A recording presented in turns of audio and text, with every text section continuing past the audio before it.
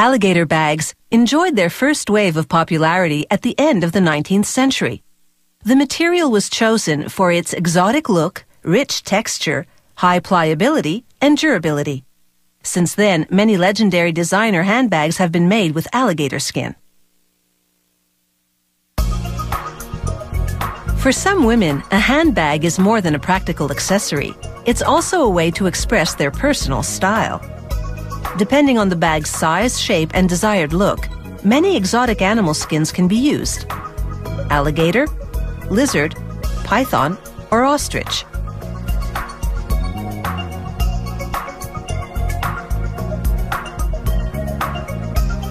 This red skin is from the Nile alligator.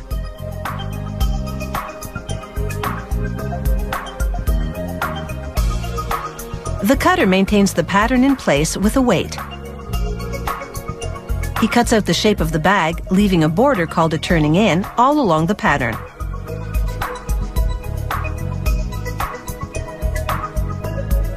This skiving machine delicately shaves the back of the alligator skin to make it thin and pliable.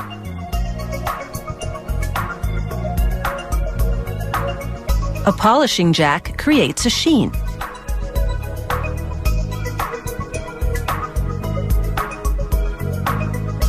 A plating machine applies heat and pressure to remove creases and make the skin shiny.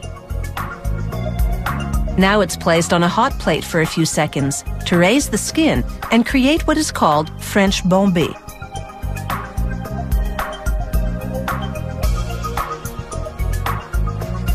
They brush rubber cement on the back of the skin and apply it to a thin piece of leather called a pliver. This will keep the bombé from flattening over time.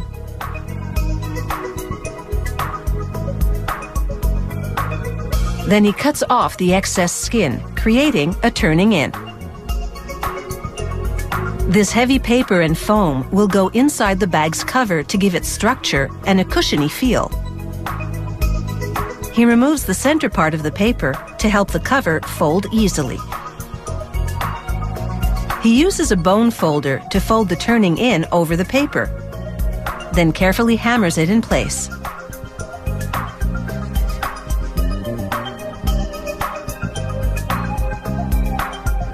Now he's making the sides, called gussets, and the bottom of the bag. He applies thin muslin and rubs it in place under a protective paper.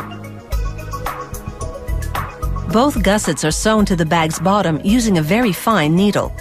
The stitches must be as discreet as possible. The bag's lining is made of soft lamb leather called cabretta. The top half contains a magnetic circle which serves to close the bag. The brand's nameplate is also attached to the lining. The nameplate sits inside the bag, so it will only be visible when the bag is open. The pocketbook maker delicately glues the lining to the bottom of the bag. He folds the leather over with the bone folder and uses the hammer to make the juncture as thin as possible. Since the covers are glued in place, there are no stitches visible on the front and back of the bag, giving it a more luxurious look.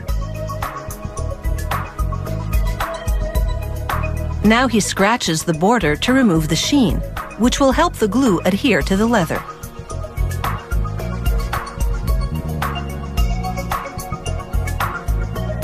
He applies the back and front cover to the lining of the bag, making sure all the covers line up perfectly. This step is only performed by experienced pocketbook makers, as it is crucial to the final look of the bag. Anything less than perfect would look like a cheap imitation. Custom-colored paints will fill in any gaps and cover any variation in the leather.